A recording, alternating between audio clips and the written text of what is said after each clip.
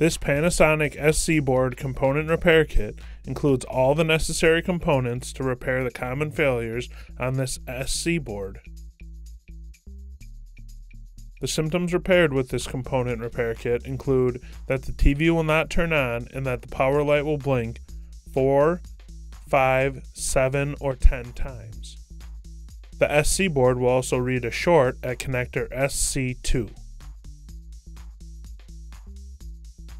I will start by removing the components from the board. I will use my heat gun to warm up the component and then loosen it from the board. After it is loose, I will use my tweezers or needle nose pliers to remove the component from the board.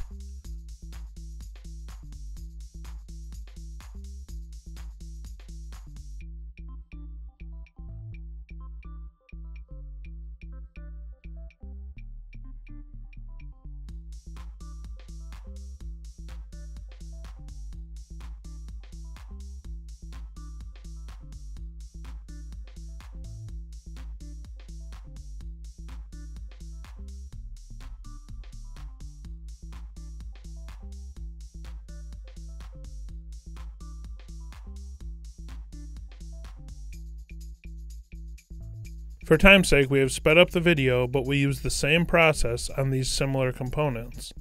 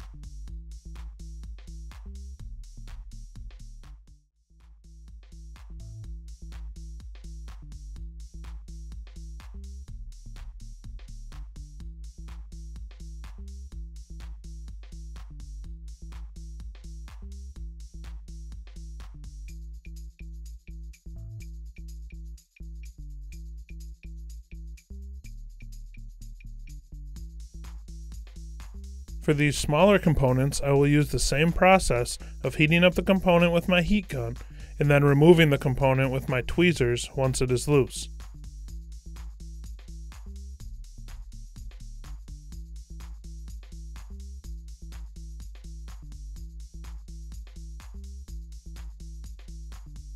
Next, I will use my solder iron and solder wick to remove the excess solder and clean up the pads on the board. I hold the wick on the pad and then apply pressure and heat with my solder iron onto the wick. The wick then sucks up the excess solder that is on the pad. As I use the wick, I will need to clip it to get a fresh piece every so often.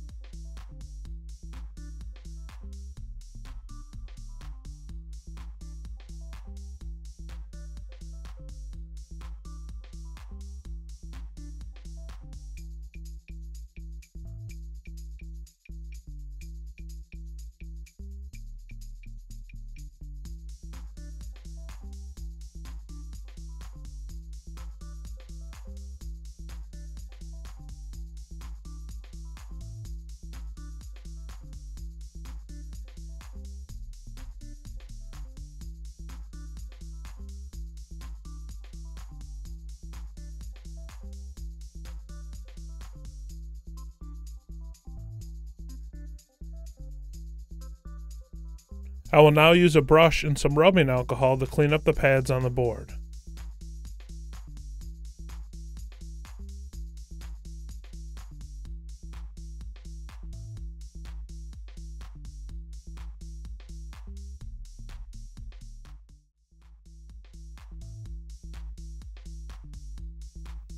I will start by applying solder paste onto the pads. After I have added some solder paste, I will then place each component in place. I will use my heat gun to warm up the component and secure it to the board. After you see the solder paste bubble for a bit, you can remove the heat and allow it to adhere to the board. Here we are showing a close-up of how to install these smaller components. In order to get the close-up, we could not use the tripod, so we apologize for the shaky image.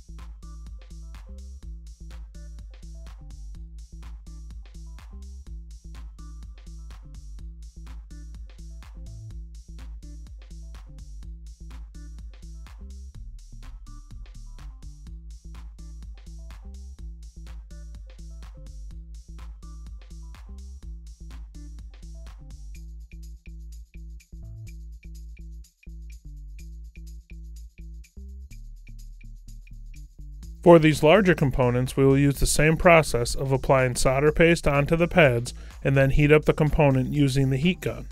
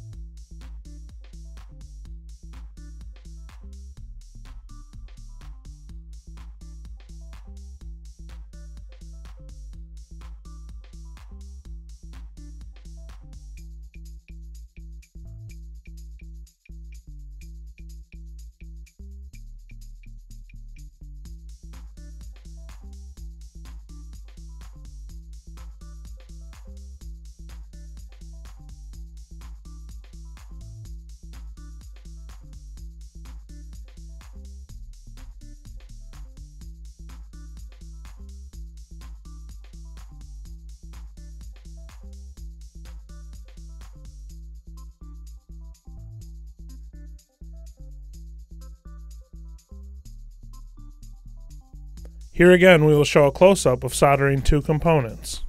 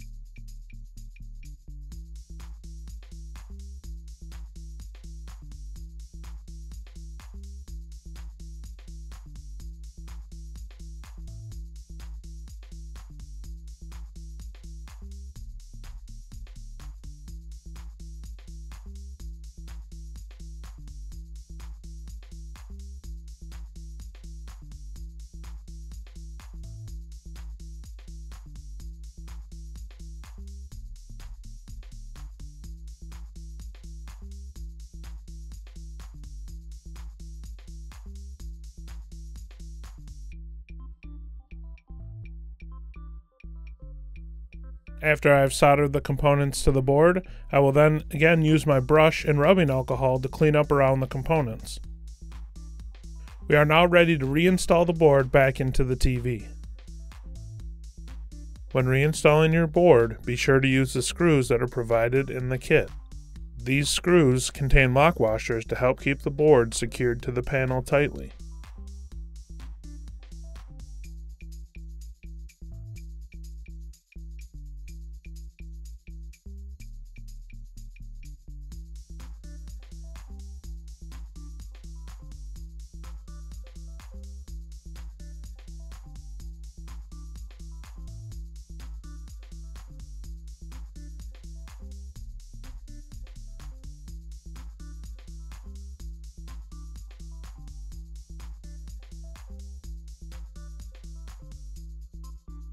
Thank you for watching one of our many tutorials here at ShopJimmy.com. If you have any further questions regarding your repair, simply post a question in the comment section below. We strive to learn and share new TV repair tips every day. Subscribe to our YouTube channel and grow with us.